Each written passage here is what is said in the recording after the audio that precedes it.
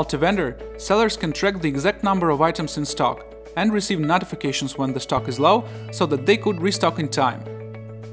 To allow your vendors to track the inventory, go to Settings, General, and tick the Enable Inventory Tracking checkbox. Now vendors can track inventory, so let's check how they do it. Now I'm acting on behalf of the Acme Corporation vendor.